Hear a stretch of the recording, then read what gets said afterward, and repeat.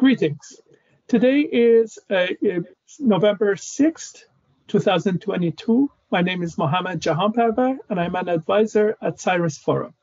Cyrus Forum is a venue for experts in different fields to forge a vision for the post-Islamic Republic Iran based on shared values of liberal democracy. And their goal is to empower Iranians to using the experiences available to various experts in different fields to build a future for Iran based on individual liberties, freedom of choice, and liberal democratic values. Today, we are going to talk about a vision for the post-Islamic Republic economy. And here we are going to have Dr. Saeed Ghasseminejad, a senior member of the Foundation for Defending of Democracies, who has extensive experience in issues related to Iran, Persian Gulf region, international diplomacy, sanctions, and illicit finance. Joining us is also Dr. Borghan Narajabad, an economist with extensive experience in banking, financial institutions, financial stability, and macroeconomics. At some point, we may have Dr. Sara Bazoobandi joining us, although that's unfortunately due to unforeseen reasons. We haven't been able to make contact with her. She resides in Europe.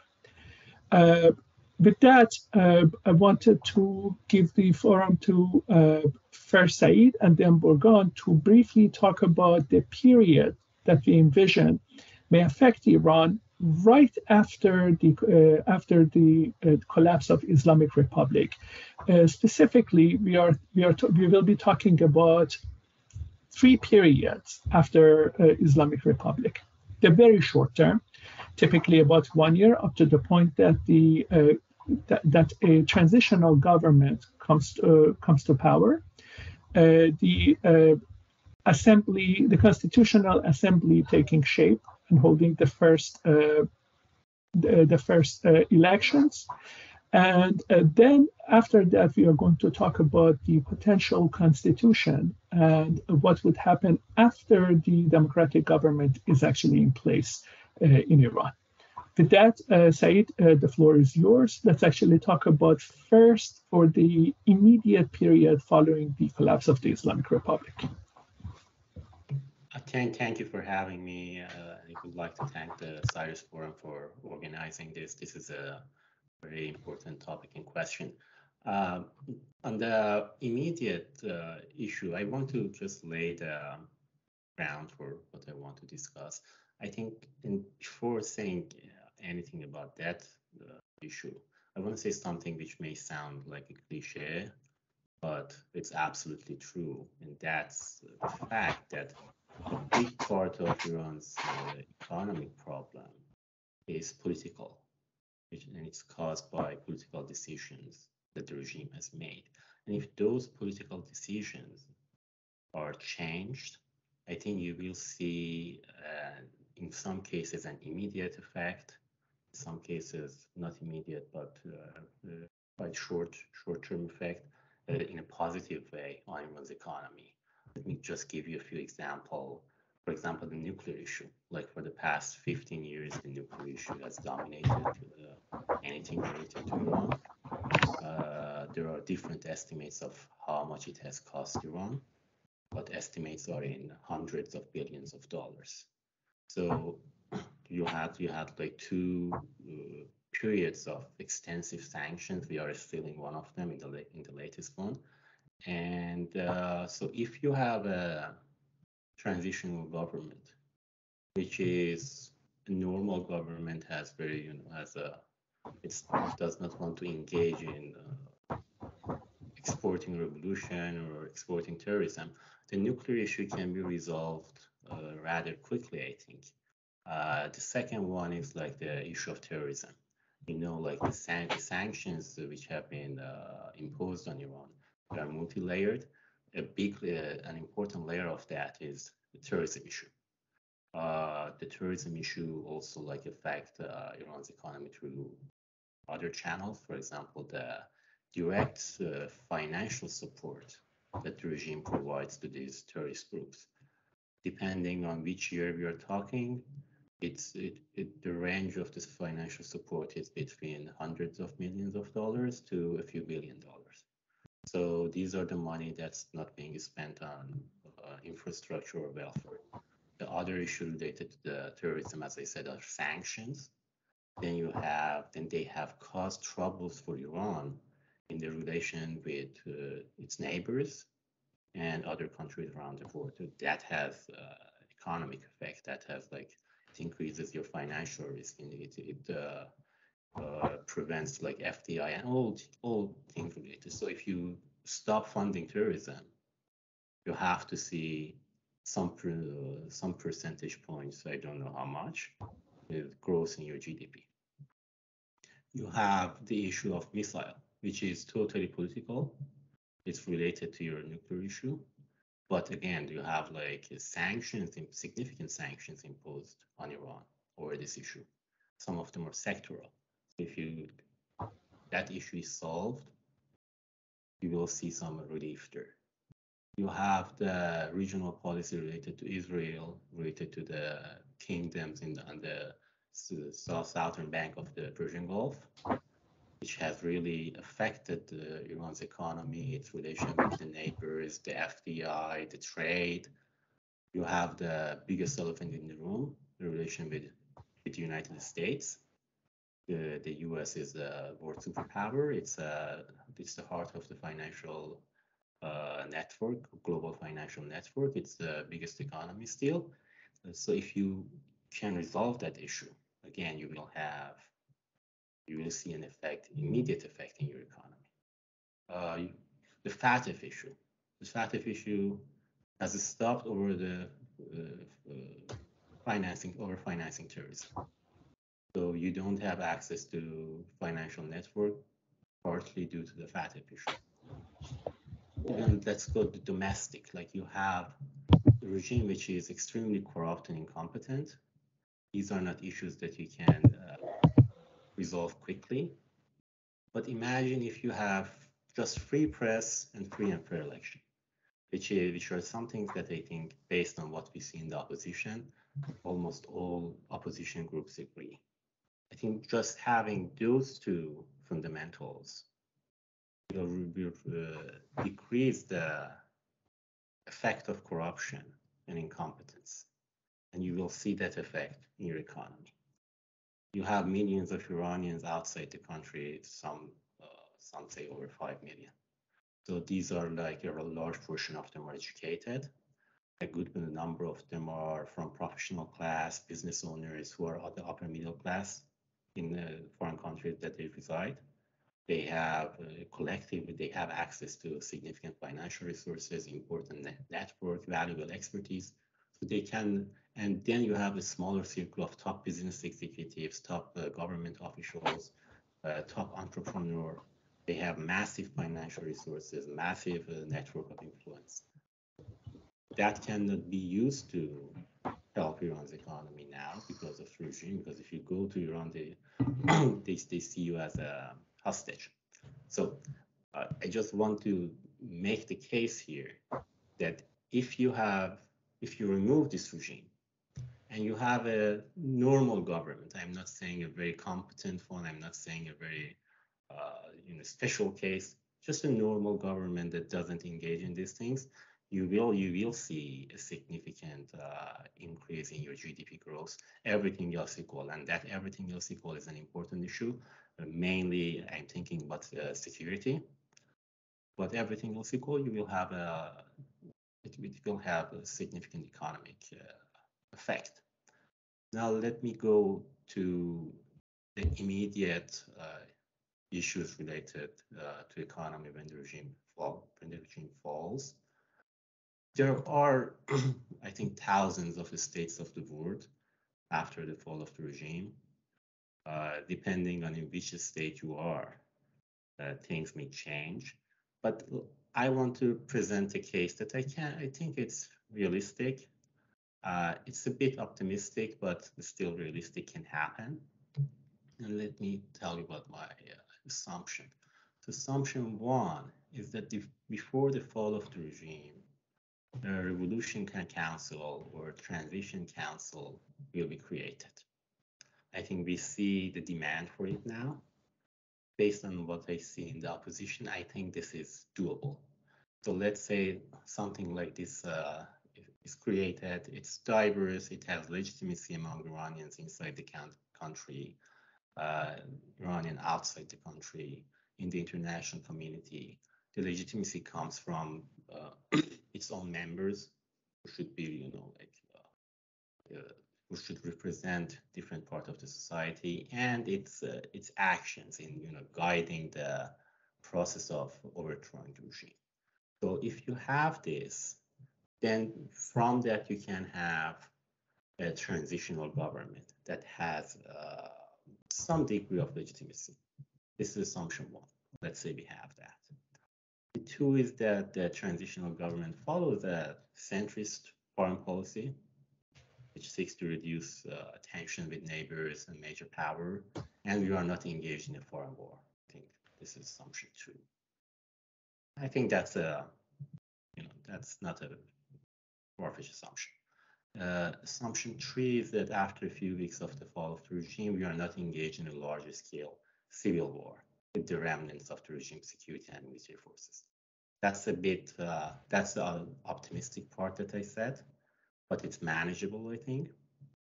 Assumption four is that after the first few weeks and months after the fall, the transitional council, even if it may not have full control over certain periods, a certain part of the country, but we are not engaged in a larger scale civil war with separatist groups, for example.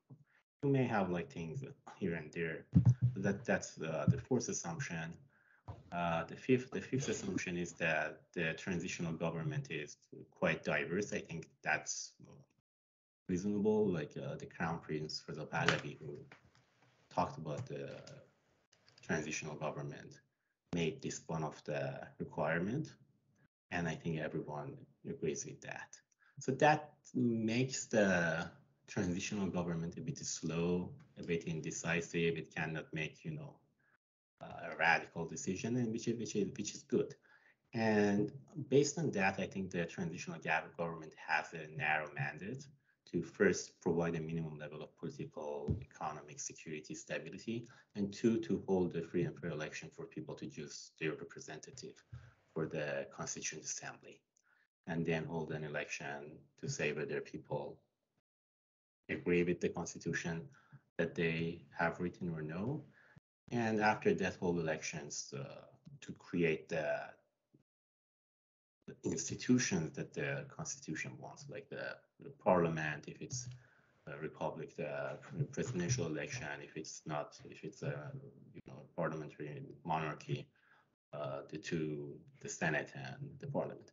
So with that, I think the main thing that the transitional government in the immediate period after the fall of the regime, let's say 2 to 4 months, has to do is first do no harm. Don't engage in fundamental reform. You don't have the mandate for that. You don't have the legitimacy for that. But do not harm. The top issue here is the survival. So how do you pay for imports? How do you pay for salaries? How do you prevent the economy from total collapse? I think if with those assumptions, we can have suspension of some sanctions easily. I'm saying it based on, I have been working with these issues and with these people for like 10 years now. I think like people like me can go to Treasury, can go to the National Security Council, can go to the White House and say we need suspension of some sanctions, and it's totally doable. We have to be able to resume some of the oil and petrochemical exports. With the suspension of those sanctions, I think it's, again, doable. Most of our exports right now is to China. China is going to be a problem, so we need to be able to diversify.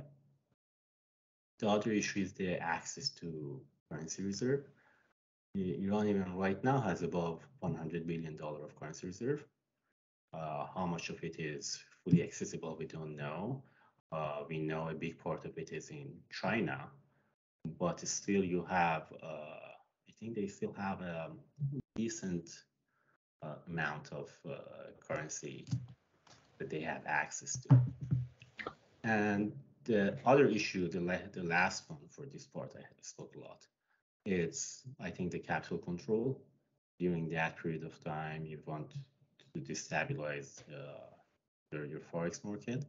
I think the best way for that is to engage in rather strict capital control. I think if we have those assumptions and we engage in these things, the 2 to 4 months, the first 2 to 4 months, the new regime can survive, and then it can, go into the next phase of stabilizing the economy. I also want to add something before we go to Borghan. There are a number of policies available for a policymaker during such a period. One is to continue the current policy of the Islamic Republic to target the exchange rate to stabilize the economy. That may be far-fetched and impractical during that period. So imposing capital controls instead of targeting the exchange rates, that may be the more reasonable, the more feasible policy for that period. So with that explanation, I actually go to Borghan. Borghan, I want to, if possible, please take the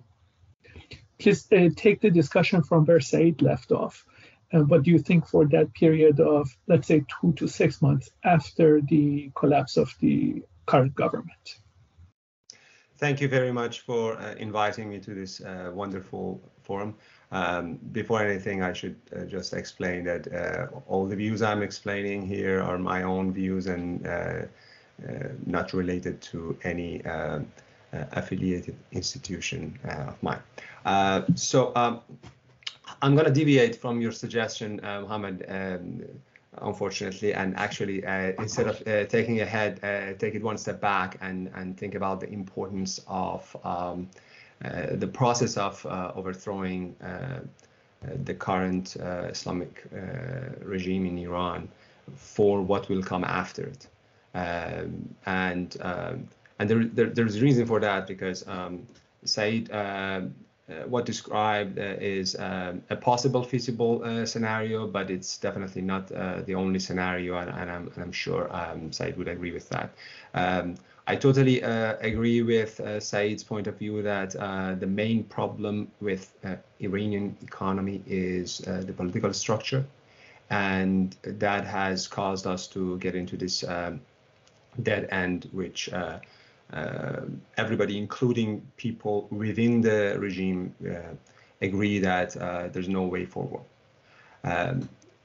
Very briefly, if one wants to describe the current regime in Iran, it's a combination of kleptocracy and some ideological elements which are ruling the country on top of a sort of confirming yet dissatisfied bureaucracy.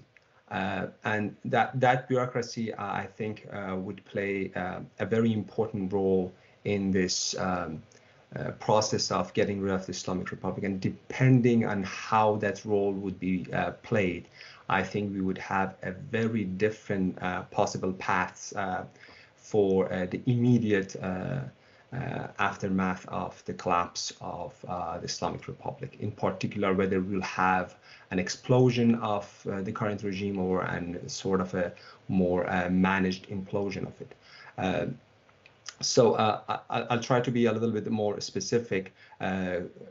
If you go back to what happened back in 1978 and 79 in Iran, we did not have sort of a very active participation of the bureaucracy in the late 78. But what happened was there was a replacement sort of structure in place which managed in particular the strike in the oil industry back in 78 and showed some level of competence, which led to a way of a smooth transition of confirming part of the bureaucracy before to this bureaucracy in the Islamic Republic. And of course, there were rounds and rounds of changes afterward, but that transition matters. As of now, so far, what we have seen some levels of tendencies for strike, but these are not general strikes yet. So far, we have not seen any sort of significant movement within the current bureaucracy to communicate, their dissatisfaction beyond just regular, nagging, and that matters. That matters. We have started to see certain, fractions of whatever is left out of the civil society in Iran, particularly like, we see changes in attitude and expression of those attitudes by medical establishment in Iran, and sort of expressing that they would be able to manage that transition, but we haven't seen anything of that sort amongst economic part of that bureaucracy.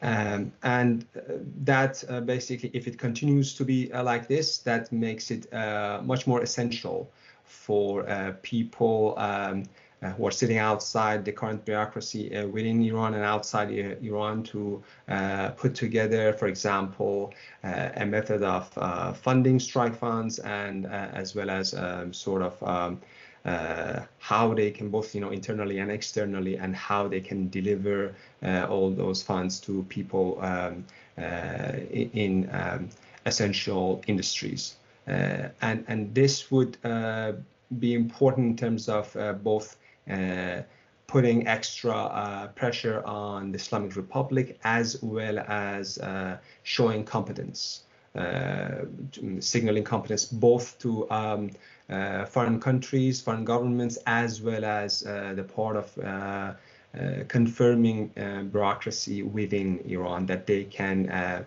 get away from the ruling kleptocracy slash, ideological elements. So that, I think, would be super important, and I think it's something in my mind which is at least on paper it's feasible. I'm not saying it is easy by any means, but it's feasible. Roughly speaking, if you need to sort of go after essential industries in Iran and fund their livelihood and their families, you're talking at most by any means about funding 10 million people's life for let's say 6 months, and that, roughly speaking, would add up to something in the order of given the current average GDP in Iran, that would account to something in the order of $15 billion. And this is something doable if you tap into internal and external resources. To give you an idea about what I mean by internal and external resources, in the aftermath of JCPO, that a lot of sort of Iranian diaspora were somehow, obviously now, but at the time it was, in my opinion, it was obvious, they were sort of over optimistic about the path of the Islamic Republic. They put together, some significant amounts of money to take to Iran. So, there were people who were putting together all of that money, and they were betting on the growth of the Islamic Republic and basically a high payoff out of their investment. I think if there are people outside Iran who are serious, they should be able to put together the same amount of money, which, as I said, it is not infeasible. It is a quite feasible amount. And the fact that we don't see that so far, it means that these people are still sitting on the sideline and waiting to see what happens. And that means basically, most likely in the aftermath of, in my mind, collapse of this regime. I don't know how long it will last, but there's a dead end. So there should be a change of course at least, or complete collapse. The fact that these people are sitting aside means that they won't have much take in terms of how they will play a role in the aftermath of the Islamic Republic. The fact that within the country the bureaucracy is sitting silent, not waiting for a strike by, let's say, by workers and teachers, rather than people in, let's say, in the banking sector, people in the Tehran Exchange, people in various ministries coming out and saying we won't be collaborating with this regime. The fact that they're sitting out, it means that they're losing their chance. They're losing the chance of playing a constructive role in the aftermath of the Islamic Republic. But things might change, and there are also signals that they could change very fast. And if that happens, then we are going to have a very smooth, by the stand of regime changes, transition in Iran. And then after that, I think we can go on the path that Saeed is describing. But it's not a given path. We might have very different paths. We might have a path in which you might need to actually make some deals with even part of that kleptocracy in Iran to say that, look, we will preserve some of your economic interests in the aftermath of the collapse of Islamic Republic in exchange for coming along, particularly in terms of the security concerns. So these are all issues that I think if people are sitting outside and thinking, about these transitions, they need to be cognizant of. And I'm not, just to be clear, I'm not claiming that what Saeed described is not feasible, and I'm not claiming that Saeed is not aware of all these possibilities. I'm just saying that there are a very wide range of possibilities for what will happen, and the path will, to a great extent, dictate the outcome. So this is going to be a very path-dependent process. Now, going, to actually, let me actually interject here for a little bit. So it is true, there are probably thousands of scenarios available, and there are a number of scenarios which are more likely than others.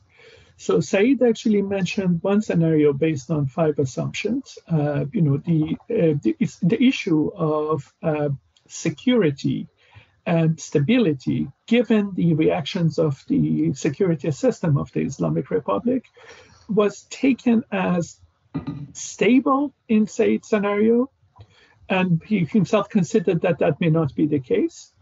He also mentioned that the fact that the integrity of the country can be kept more or less together, that was a given, and we know that both of those assumptions may not be as smooth as we want them to be. Based on what Borghan mentioned, he mentioned that we may need to probably have a conversation with some elements of the current government about some concessions in return for security. And we probably can have some discussions, similar discussions with groups within the opposition that may want to strike a different path moving forward. Given these considerations, Borghan, what do you think that the most likely paths for the transition period are going to look like? I know that I'm asking a hard question. Yeah, I mean, I'm not going to even venture into predicting what might happen. At this stage, I think I can revert to what Saeed was saying, and basically talk about what would be a feasible / acceptable path. We're going to have a series of devastating challenges ahead of us. Saeed described some of them in terms of the security and all of that, but I'm going to hold on to specific economic issues that Iran is facing right now, and I think, as Saeed described, a lot of them could be resolved once you don't have the current political structure in place. In particular, I think Iran, of course, everybody knows about its foreign challenges in terms of nuclear ambitions, sort of the maintenance and expansion of its Shia hegemony in the region and beyond the region, and all of that, and how that has caused tremendous economic opportunities for Iran. But the same to a great extent also applies within the Iran. We have a banking sector which is basically, by any reasonable measure, is completely bankrupt. It's not only stopped functioning as method of intermediation between people who want to save and industries and people who want to borrow and invest. Rather, it has become this Ponzi scheme for a long time, and it's being used by the kleptocracy in order to enrich members of the state. So this is something which, in my mind, could be addressed more or less effectively the moment you don't have the political structure of the Islamic Republic in place. You can, of course, all of these issues could be debated amongst economists in terms of the details of them, but more or less, we can have a bail-in structure for the banking sector in Iran. We can make a legitimate case in order to go to the IMF, and this has happened even in Eastern Europe in the collapse of the Soviet bloc, and it could be done in a much more reasonable way in Iran because they did not have many of the basics of an economy which could function as a free economy. In Iran, fortunately, we didn't go down the path of sort of communism in the aftermath of 1979, and there are some elements of entrepreneurship still strong in Iran, and we can have a vibrant economy because of that. You can go to the IMF, get the necessary funding in order to stabilize your macroeconomy. You can revisit your banking sector, nationalize part of these banks, which are all, sort of, they are completely dead. Go with the bail-in for the ones which were used by kleptocracy. Make those large deposit holders share the losses made on these banks' balance sheet, and sort of make a clean and functional banking sector out of this dysfunctional and bankrupt banking sector that you currently have in Iran. And you cannot do any of those right now because of the political structure that Saeed described. And it's not like these are out-of-box ideas. These are the ideas that some elements of the bureaucracy in the so-called, دولت اعتدال try to achieve, but immediately collapse because it cannot happen under the Islamic Republic, under that political structure. So, in a sense, what you are saying is that we can stabilize the banking system by guaranteeing deposits for small-time holders, by putting some defunct banks into some sort of conservatorship, restructure them given the funds available from international institutions, and essentially leave them to be privatized after there is a constitutional mandate. Once we have a constitutional assembly and the constitution has been put to vote and agreed upon by the citizens. Absolutely, and that's the banking sector. The other sector that in fact, Saeed has worked on it extensively. Are all those entities, so-called bonyads in the Islamic Republic? The estimates are so essentially we are going to the point that we are going to talk about the assets, the extractive institutions set up by the Islamic Republic over these 5 decades that they have been in power, and they need to be addressed. Absolutely, that's gonna be sort of obviously a thorny issue, because some of those assets were the result of what happened in the sort of the brutal early episode of the Islamic Republic. Some of those assets need to be returned to their original owners. But even after accounting for those, you can imagine, something between 150 to 200 billion dollars of assets would be left out, and this is not an insignificant amount for an economy the size of Iran. And we need to. I have my views on how this could be returned to the public. It needs to privatized, but not in the same way that it would sort of enrich the existing or a new autocracy in Iran. The issue of corporate governance would be paramount in this process. So since Saeed actually has extensive experience about these type of bunyads and institutions, why don't we go to Saeed to see what he has to say about that?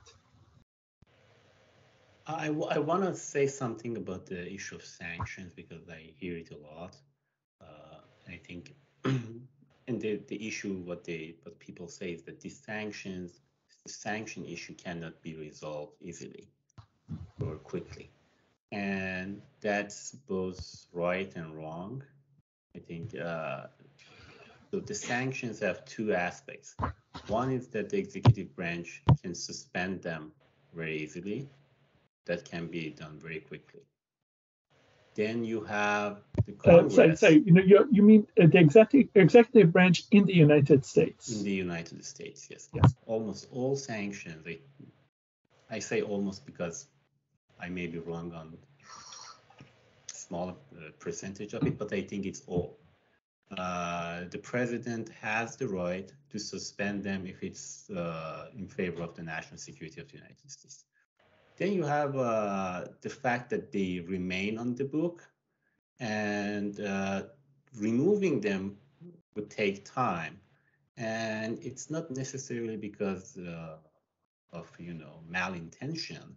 It's because the U.S. Congress, by design, is very inefficient. Things really take time there. So, and I also think the fact that they remain on the book is not necessarily bad for the future of Iran, because those sanctions have been imposed for good reasons. And if in Iran if there is a chance that you have people coming to government who want to follow those policies, then those people and the Iranian population will keep that in mind, that if we go through that path again, these sanctions are coming back. So I don't think the issue of sanctions is a very big problem. I think, as I said, they can be suspended easily, and them being on the book, it's not necessarily a bad thing. depending on how things will go on. So the issue of the bunyads, I think so we talked about the immediate 2 to 4 months or 2 to 6 months. Then you have a stabilization period. That's the period that the government, the transitional government, should work on, the Constituent Assembly, the Constitution, and holding the election for the new institutions. So during that period, I think there are some issues, because in my view, it would be something between up to 18 months at least, probably, that you have like the new constitutions, and you have the new parliament and new senate, and if you have a new president, if you don't, a new prime minister, which have constitutional legitimacy and which have democratic legitimacy. During that time, you cannot just say, I'm not going to do anything on the economy front beyond doing the basic things. I think one of the issue is what you just said, what we are going to do with these assets. These are the assets that are controlled by Bunyad, by foundations controlled by Khamenei, assets controlled by the IRGC. The IRGC itself is a big problem, has a very large business empire. Maybe the issue of Awqaf, I don't know. I think that should be resolved after you have a constitution. But these Bunyad, their assets, I think they should be confiscated. They should be put in a escrow account, in a fund. I will discuss it in the next phase. They should be managed rather passively, I think, during this period.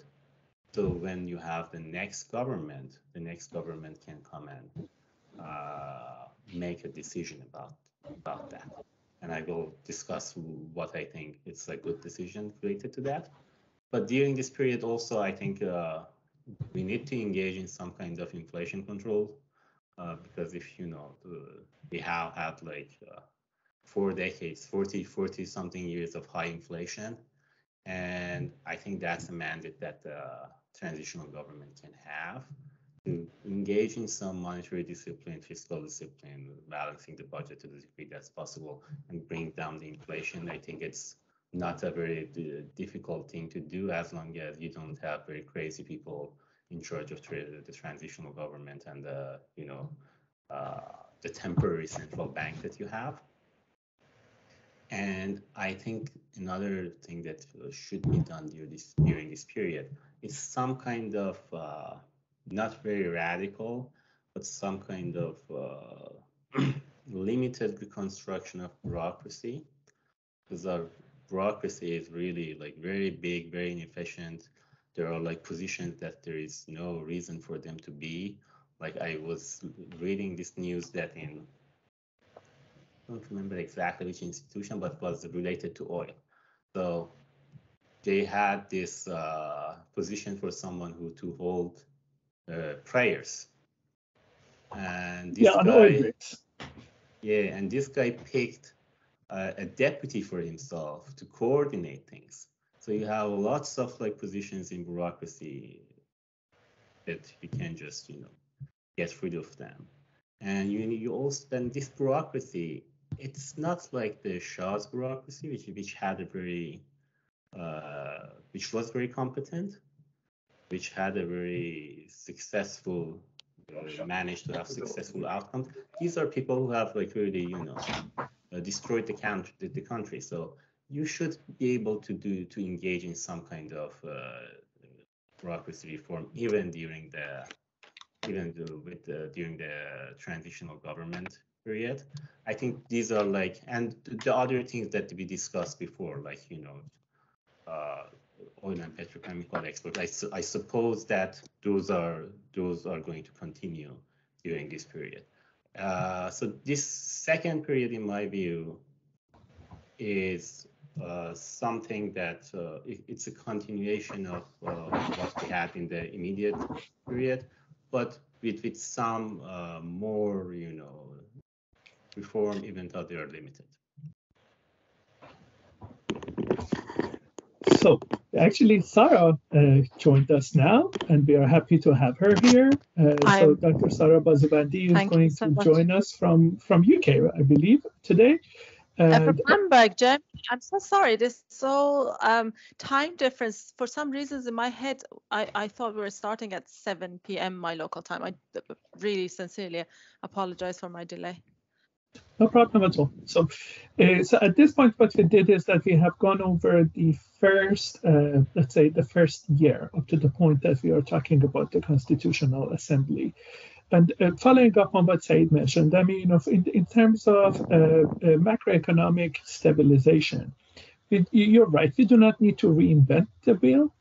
There are multiple examples and tools available to absent the political deadweight that the Iranian economy is carrying, we can manage inflation. Potentially, we can manage the budget and put it into shape, such that the government debt markets actually get revived and potentially, kind of even offer to international financial markets, such that we restore the Iranian government's access to international funds.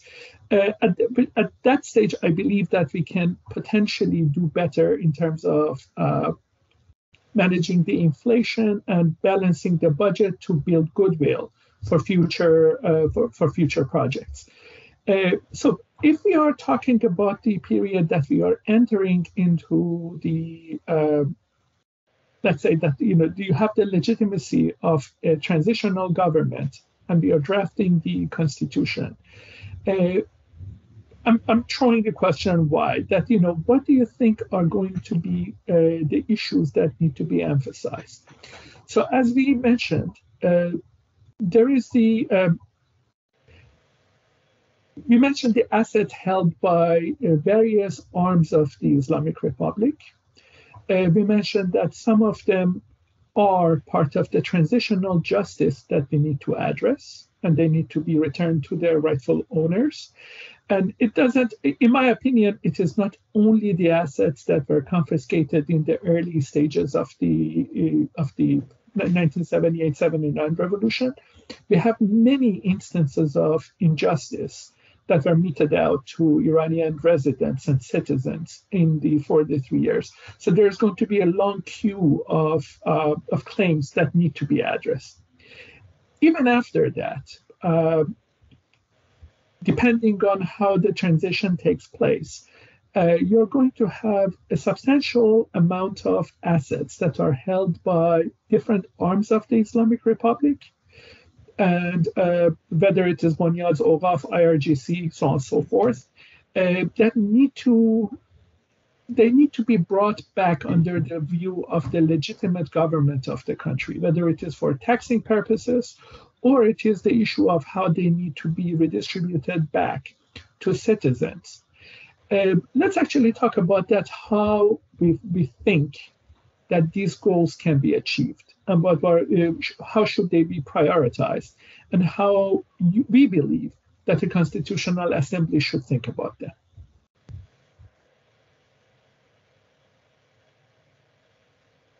So was that a question to me? That's actually a question to the group. So, feel free to jump in. Yeah, just to compensate for my delay. I think the most important, when we talk about justice, it's quite important to have mechanisms, international organizations, domestic processes that are well thought and well planned, that operate in full transparency. Because I think, especially in the environment that we are talking about, where there is so much hypocrisy, so much lack of transparency, so much bad governance, nepotism, corruption, so everything that will be done in the aftermath of the ending of the current system has to be so mindful of these measures, and has to be well thought and well planned and well organized. I'm not sure about, and of course, like you mentioned, it's important to rely on existing experiences, like try and tested models to avoid reinventing the wheel and to avoid repeating the mistakes that you rightly mentioned, the nationalization and confiscation of assets in 1979 and the disaster that really had come out as a result of those processes and those mechanisms. The disaster is not just for the previous owners of these assets, but for the wider society, because these have created a different model for remuneration, for economic profit making, for economic and financial reward for economic activities in the society, and we want to end all of that. We have witnessed at least a system in which a meritocracy, working hard, working towards your goal has all just been forgotten, and instead it has been replaced by nepotism. Who do you know? Who are you connected with? Whose son you are? Whose cousin you are? So we want to have an environment which none of this exists in it. We want to have, I know that it's too rosy and too idealistic, but at least at this stage it's important to be mindful of all of these issues that we want to be addressed. We want to address them. Do you mind if I add something? Of course, please go ahead. One of the features of the Islamic Republic has been large-scale disenfranchisement of large segments of the population. And one of the trust-building efforts that any transitional and constitutional government afterwards needs to make is to bring back a large number of people who have been systematically ignored from the society. How do we think we can devise a system or put mechanisms in place such that that sense of belonging and that sense of abandonment that they feel right now are reversed? I'm just going to add two more sentences and then I keep quiet for other colleagues. In my opinion, achieving justice is not something that can be done over a short period of time. Of course, one can try towards achieving it in the short term, and one can build mechanisms and infrastructure, if you will, to achieve that in the long term, and everything has to be done correctly at the outset. I agree with that, but it's not something that the justice can be achieved in over a short period of time. So to create a narrative of what are our short-aim goals and what are short-term goals and what are our long-term goals, I think it's quite important to set realistic goals, not over-promising anything, not like Khomeini's speech that we're going to bring those populist approaches, that we're going to bring free electricity and we're going to bring the oil money to your tables. So the realistic goals, the right narrative, and be focused on the long-term achievements and define the sort of clear division between short-term goals and long-term goals that planning is required towards them.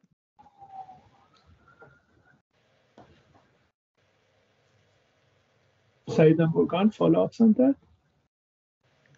No, I mean, I'm totally on board with Sara's 2 points of first, the fact that this won't be easy. This will take time on all fronts. And at the same time, I think it's also important to recognize that there will be some significant changes. There will be some immediate benefits which actually should be highlighted, should be explained to people, so that they can connect to the immediate benefits and the existing cost of continuation of the Islamic Republic. Sara, before you joined, Saeed talked extensively about the impact of sanctions, for example. We talked a little bit about how the current political structure has resulted in the almost complete bankruptcy of the banking sector, and how, you know, even the bureaucracy within the Islamic Republic wanted to address those things, let's say 8 years ago, and they couldn't do that because they immediately hit this political structure. And these are not unknown things, and these could happen relatively in a short period of time. I'm not talking about overnight, but within a year you can actually revert to a functioning banking sector, as opposed to the Ponzi scheme that we have in Iran. So I'm totally with avoidance of overpromising. But at the same time, I think I don't think Sarah would disagree that there are immediate things that we can address. So one related issue, which I think, given the current circumstances, we should highlight. And I'm not a labor economist. Unfortunately, in this crowd, I don't think anybody is labor economist. But nevertheless, something very clear is that female labor force participation in Iran is at very dismal levels. And that speaks to what we see currently in Iran.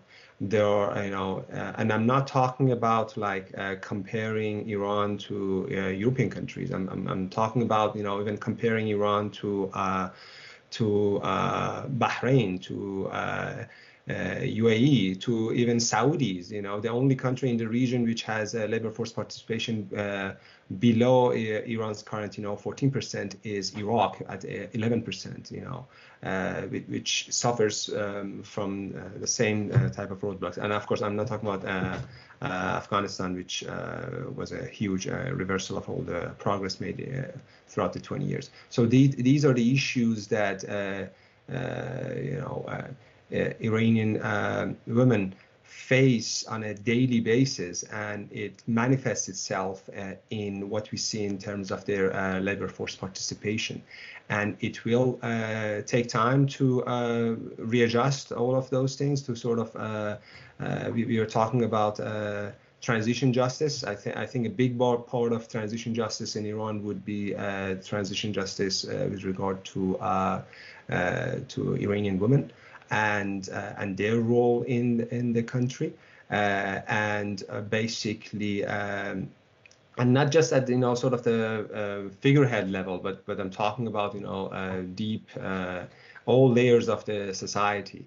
And it will not be immediate, but nevertheless, people can connect to it. People do connect to it, and you know, there will be significant changes in my mind in a very short period of time. But then it will take a while for the complete, you know, fruition of all the benefits you can get out of something as massive as going from, let's say, the current 14% female labor force participation to, let's say, you know, something in the order of 50%, 60%, which is expected of a country with demographics of Iran.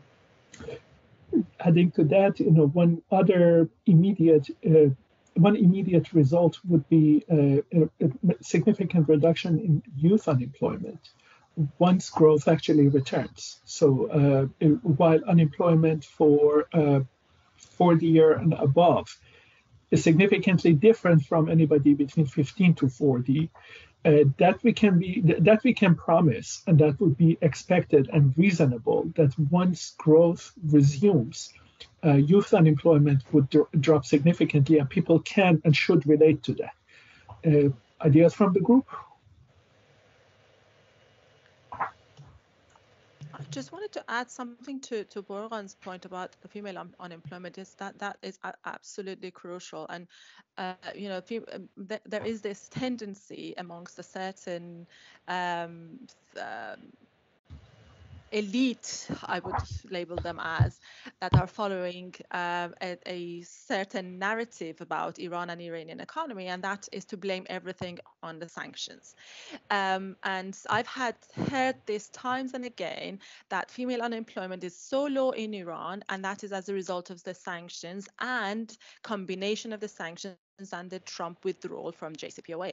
And I want to say this is absolutely incorrect. If you look at the data, and the data is not collected by me, Sara, Bazoobandi, is collected by an organization, for example, like the World Bank. You look at the data since the 1990s until 2020, the female participation in the labor force has fluctuated between 10 and 20% max.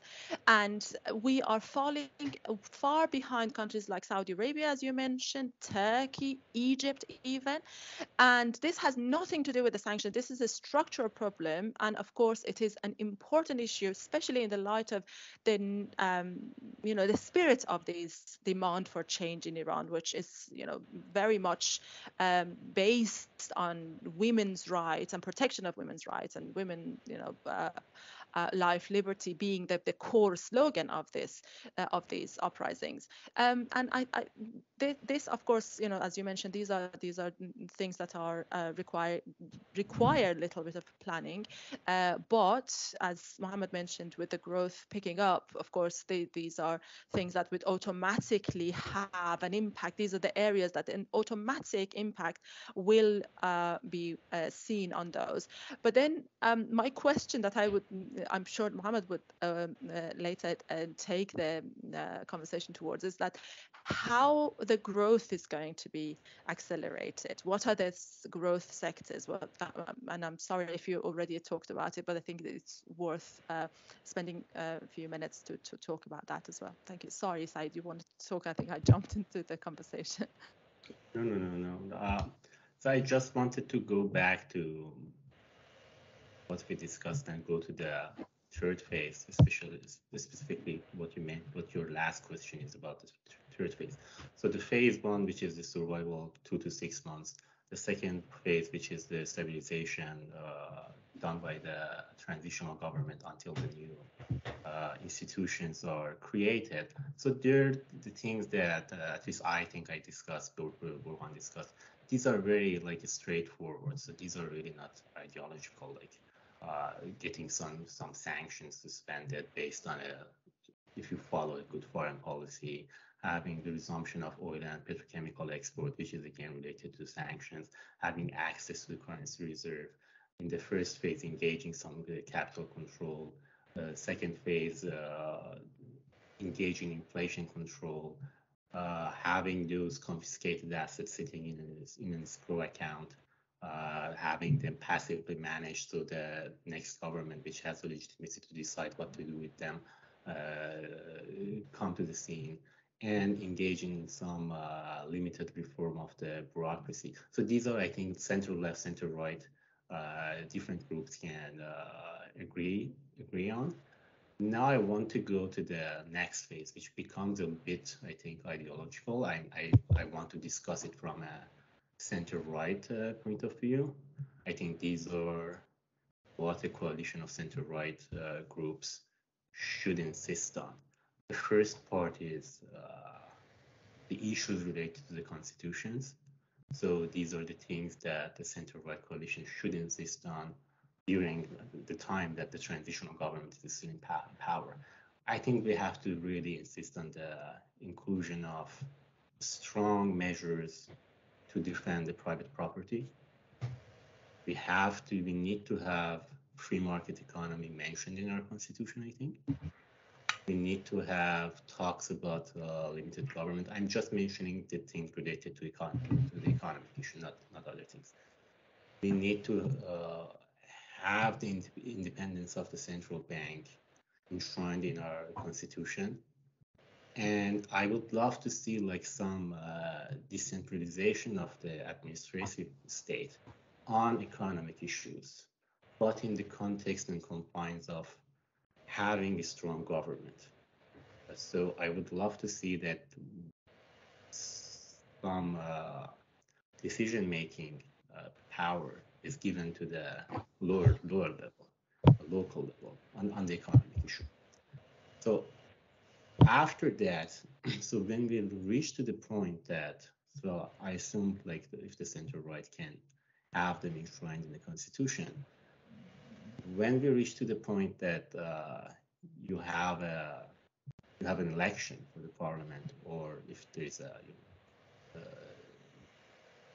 if you have a republic in the presidential election. I think the center-right coalition should come with a package of security, prosperity, and freedom. And there are things that we have to do, in my view. Again, people from center-left or radical right may have different views. And I want to mention them. It's not ranked based on importance. It's just the thing that they wrote down. One is the agricultural reform. So we have a water problem. We had it for many years. It has become much worse now. So we need to find a way to reduce pressure on our water resources. We need to improve technology in our agriculture. And based on conversation I had with the experts, we really need to help the labor force to move from agriculture sector to other sectors. For example, we can people telling me like the tourism sector may be a good one to make that transition. I'm not saying that we have to, it has to happen immediately. Obviously it can't, it will create a lot of problem, but we need to think about it. We cannot be an agricultural economy. That's not our forte. So we need to move on that front. I think a center-right coalition can and should insist on rapid expansion of tourism. Again, in the confines of a strong government that you have, if you can secure security, then you can, I think, quickly move toward that. We had, again, I had conversation with the experts on that, and there are detailed plans on how to do that, what's the capacity for us. And billions of dollars, the estimate is like 20 billion is reachable. We can get from tourism. We need to move toward that.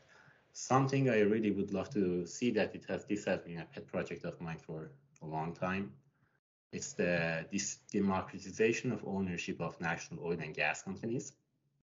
I think the oil has been a problem. Will be a problem if it's in the hands of the government. You will have all these populist government coming and trying to take that, give false promises, and really create a huge problem, political and economic. So my suggestion that I hope again, the center-right coalition will pick up is to turning these companies into publicly traded firm, transfer a certain level of ownership to public in a certain period of time.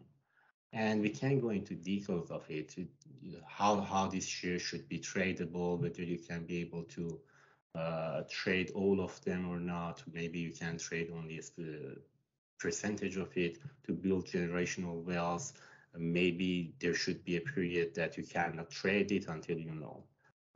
Things that the details of it we can discuss, but I think the principle of transferring the ownership of these companies to the public and have them publicly traded, I think that's important. And part of it a percentage of it can be still in the hands of the government, and we can impose limits on what the government can do with its share of revenue. Like, for example, we can say you can only use it for defense, or certain part of it should go to defense, certain part should go to sovereign wealth fund. The other issue, Mohammad, whenever you want to jump in, because I do want to jump in for one thing. I have a long list here, so and it's an issue which is very important for me, so I'm going to mention that. 25 years ago, if you talked to me when I was still young and a graduate student, I would have pushed for a much smaller welfare system in Iran. In between, two things happened. Like, Sara correctly pointed out that we tend to blame everything on sanctions, but sanctions are not as important economically as you think as the political system is. Essentially, I view sanctions as a policy choice for the Islamic Republic. they have constantly maintained policies that actually result in sanctions. And it has one important effect on the population. Iranian population is not young anymore by any measure. Kind of the labor force has transitioned into middle age, and we are soon going to face mass retirement by people who have never seen anything by stagnation throughout their working lives. So taking care of this population when they start retiring is going to be essentially, you cannot go on and say that we are Chile circa 1980 and we are going to completely privatize everything. And tough luck, you had a bad draw and your entire working life was during Islamic Republic and sanctions. Now go fend for yourself. That can't happen. So in that sense, making sure that there is dignity and needs of an aging population are taken care of during the post-Islamic Republic period should be a central pillar of the economic policies of either center-right or center-left governments. I leave it at that. I get very, very excited about this issue. And, for people who know me, that would be a very big reversal of the positions that I had 20 years ago. But data speaks, and I'm an economist. I look at the data. I think that the policies that we need moving forward are very different given these new demographic realities of Iran compared to what I thought that would be optimal a long time ago. Sorry for taking your time. That's exactly right, and that's why I defend, democratization of their ownership instead of having them totally in the hand of government or having them, privatized in other ways. I think that will create a minimum level of income through dividends. That will create a minimum level of wealth. And the other thing I think I defend is, I don't have a name for it, but this is basically those confiscated assets that we discussed. After we compensate those whose assets have been stolen by the regime over years, and as you said, it's not just in 1979. You can go to the record, and you can see where the ICO, they transferred ownership of some companies or assets to themselves. So after compensating them, I think we can have a fund, again, like the ownership of national oil and gas companies that they said, you can have shares. These shares will be given to every citizens, and then again we can discuss the process, the mechanism. So we have to go to Sara's hand because we are running out of time, unfortunately. Thank you. I just want to say that, obviously Saeed has done a lot more detailed and thorough work on this in terms of, designing implementable, if that's even a word, plans for to addressing these issues. But a few things that comes to my mind based on Mohammed's comments is, of course, you have a pension system, you're inheriting a pension system is completely shattered, and you have a high number of pensioners with high life expectancy in Iran that have retired at the age of 50. So Iran has had a very early retirement age. So you're already inheriting a bad pension system, a large number of pensioners that their entire livelihood depends on their pensions, and you have more incoming in the years to come because as a result of the older demographic. So this is something that I'm quite mindful. So yes, I agree with privatization. I full-heartedly support the principles of markets, privatization, and so on and so forth. But you still have a very large segment of the society that are extremely vulnerable and they require support. So just wanted to ditto Mohammed's comment. And also about the services sector, I remain for the sort of short to medium period of time expansion of service sector, hospitality and tourism, not services sector. I remain a little bit pessimistic. If you rely on domestic tourism growth, yes, I agree.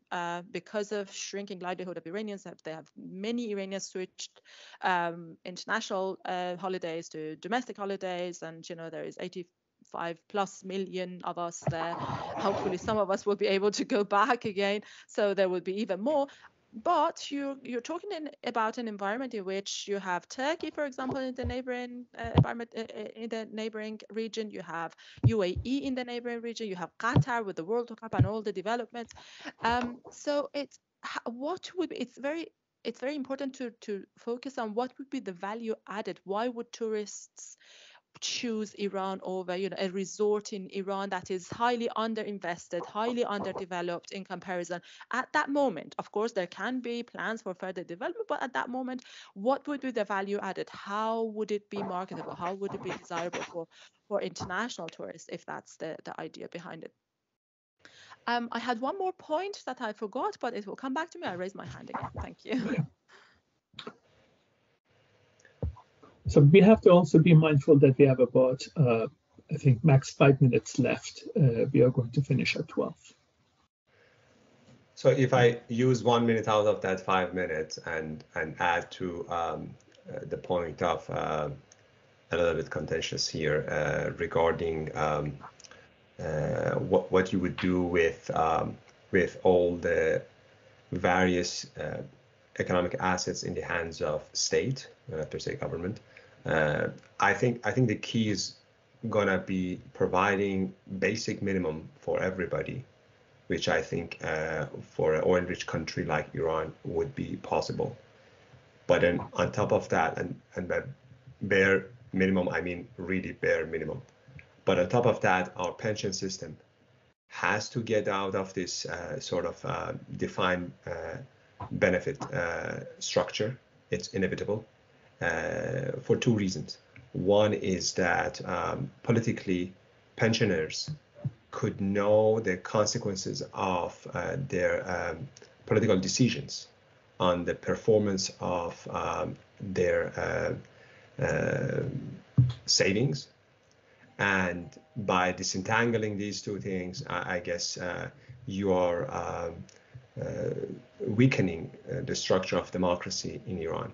It's only if pensioners, who tend to be in every country, including in Iran, would be a large part of the democratic decision making. Only those could be basically we'll be looking and following all that's happening in the economic performance. Like to say? No, I agree. I totally agree. And the things that they were describing is obviously this, and I agree with Sara too.